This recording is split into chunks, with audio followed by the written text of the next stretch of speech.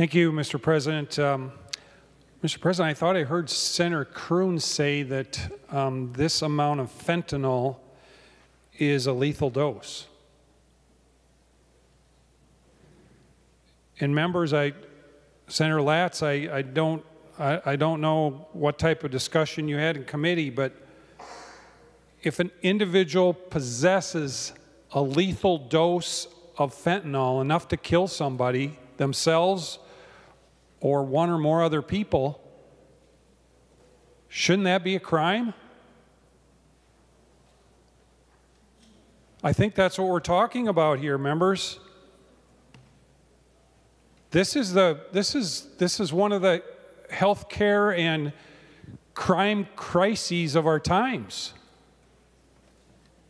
Right now, they're writing about it in the newspapers.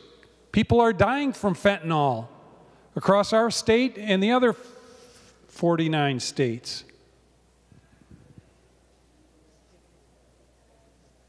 I think we need to think long and hard about this.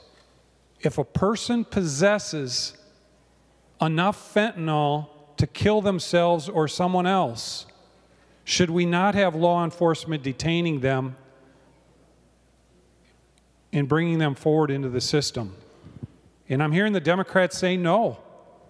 I don't know if that is a public safety reaction, Senator Latz. I don't think it is.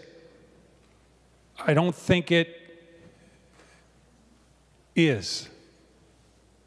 Thank you, Mr. President. Senator Gruenhagen.